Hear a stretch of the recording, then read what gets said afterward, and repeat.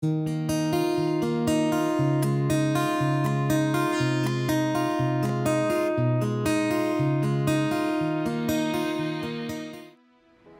this one's from Matthew Wiggum. Do you think that the practice of reflection as a tool for improving one's coaching is sufficiently developed in the current coaching system? It's a good question. My instant thought is that I've been qualified for 22 years and have the Master Performance qualification and have various other qualifications through Bollettieri's, PTR, RPT, all these kind of things. And there's not been one of those qualifications that has required or needed to have any tool to make me reflect. So my reflection ability doesn't require a tool to make me reflect. The business of reflection is massively important to help people become more self-aware and develop and so on.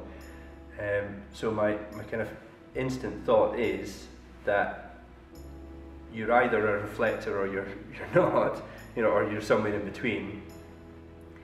And whether it's somebody gives you a piece of paper and says, right, go reflect on what's either just happened or your journey on the course and so on, or whether it's a fancy tool on an online resource or an iPad or whatever, it wouldn't make any difference to me. But I do see the value in reflection. So I don't know if that actually answers the question. Like in the courses we do, you have an online diary for level 3, 4 and 5 now. The level 3, they have to do like module feedback and so on. I would say that in general, you have to prompt them, a lot of people, to do that, whereas some others, it's like War and Peace, so that kind of backs up what I've said already. Some people are more naturally into it than others.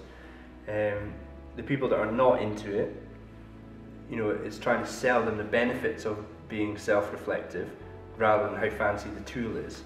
So that for me is more important than the technology we use or the tools. In the senior performance, again, there is an actual diary that they have to keep, like a reflective log. So that's, but again, the quality of that is only going to be reflected in how much they like reflecting, So I don't know if I've answered that, but I don't. My gut is that it doesn't require technology and fancy tools, and it's certainly not fancy formats, if you like. It's just selling the idea that if you are not comfortable reflecting, then you should get comfortable being uncomfortable, because it's a massive thing. It's almost like the fuel that makes you develop, to be comfortable making mistakes and learn from them and so on, and reflect on them and so on. So I see it's massively important, but I don't see it as an area that we need to change dramatically on the courses. Question from John Wolger. With the success that the Germans and Czechs have had at football and tennis, would it be worth using the same methods? This morning I was speaking to the coaches about having a British identity and what that might look like. Now, this is just my opinion, so it's not coming from the governing body at all. But my thought is, as Britain's such a diverse country now with so many different cultures in it, that to have one method that fits all is borderline impossible.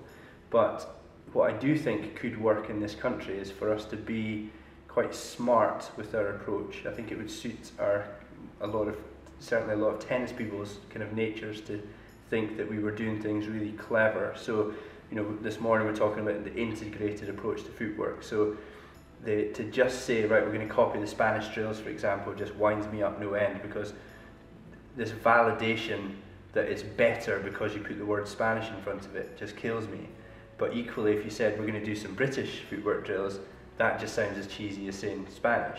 So we have to try and get comfortable and proud of what we're going to do. So, and I think it does suit our nature to be a little bit clever with it. So it's going to be, right, we're not going to just do footwork, you're going to be working on the tactical side, the technical side, the mental side, as well as the physical, movements and so on. that suits us, to actually think, right, we're going to make tactically the smartest players on the planet. I think a lot of people would be like, yeah, let's go for that.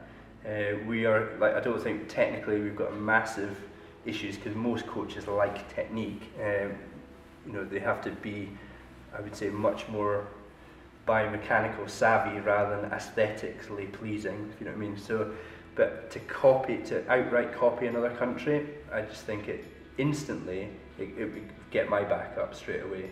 And as far as, I don't know how much success Germany's tennis is having, obviously the recent football results would suggest, but I heard on the radio again, the FA, they should just copy the German model. So number one, we're not in Germany, number two, we're not Germans, we're British, we live in Britain, we've got certain cultural considerations, weather considerations, facility considerations, that we have to make something that's specific to us. So no matter what, I think I mentioned earlier on in the video, copying is maybe one initial way of learning something, but then you have to make it your own. So I think that would be the way I would go, is make something specific to us, make it smart so that we actually feel pride in delivering it, and one day, imagine one day, say, it even sounds crazy saying it, but imagine one day a Spanish coach saying, yeah, but today we're going to do the British way. At the moment it doesn't happen, but I don't see any reason, there's no logical reason why it can't happen. Well, Kris, thank you for your time today, and if you've one final message for the coaches out there, what would that be? My advice to any coach is always the same. It's to find someone that you respect and know that you can learn from, and make it happen that you're going to work with them, learn from them.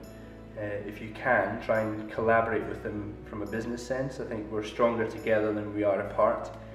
It would be to kind of park the ego at the door and just get on with it, and always remember that everything we do, I said this morning again, we have a duty of care to our players, and it's all about the players. So find good people to work with. If you can, actually try and have some sort of business relationship with them, so that it means that you're working in collaboration. And always remember that everything that you do is revolving around not just the tennis development of the person you're working with, but the kind of personal development of that person as well. That's brilliant. Thank you very much indeed. My pleasure. Thank you.